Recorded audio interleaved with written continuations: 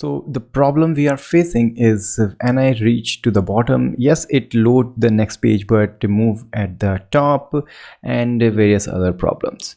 So let's solve this problem by searching for React infinite loading. And the best library I know is React infinite scroll component. Okay, so let's open this one. And here you can see it has many downloads, like 80,000 downloads per week. Very famous.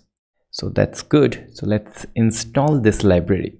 While this library is installing, let's see how we can use it. Obviously, we need to use this infinite scroll. Then we need to determine or define actually the length as a data length. Then on this next prop, we need to give the function which is actually going to fetch the next part, next page actually. Then has more will true is actually going to trigger when we reach the bottom, and then it load the next page. Okay, so let's try. So it is now installed, and because we need to give the actual data inside this as a children prop, so let's see how we can actually do that. So we have show images, and this show images is using this map, but here I can actually return infinite scroll, and then I can move it like this. Yep, we have this, and let's remove it, and this should be like this one. Yep, so we have a component because we need to render some JavaScript. We have used the curly braces. Inside that we are using this image. Okay, but now if I do this only and go here, it says data length is missing. Obviously we know. So data length will be, we know it's images dot length. Okay, next we have some more error. No, we don't have any error, but we have lost the styling. Don't worry about that. That's okay, but first we need to disable our own infinite scroll. So I can actually remove this one. We don't need this scroll hook, custom hook, and that's good. Now once again, let's try. I'm at the top.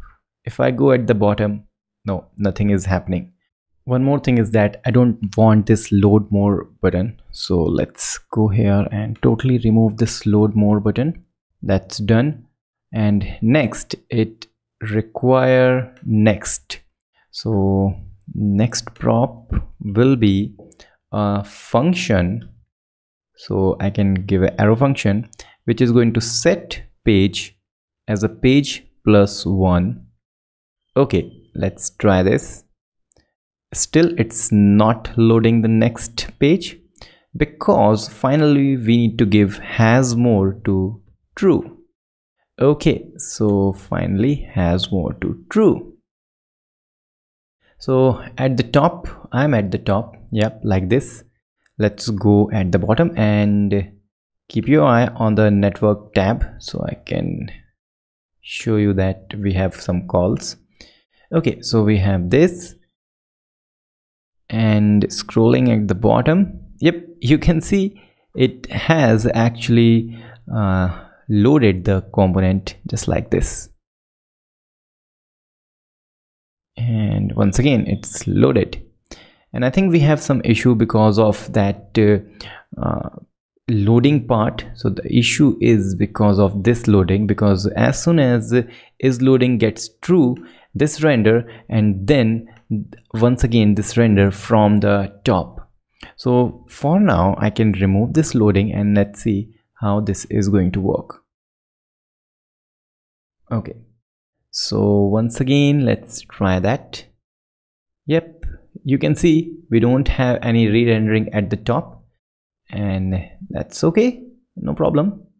To solve that issue, we can use this loading. Instead of here, we can load it at the bottom. And now I can simply say, like, if is loading is true, then show the loading icon there. Okay, let's try this at the bottom. Yep, so it's actually not having that loading state because it's too fast. Very nice. So we are having all these images, but finally we lost the issue of that styling. To solve that, you can see somewhere it's given. Yeah, you can also provide the class name to give the any class name you want.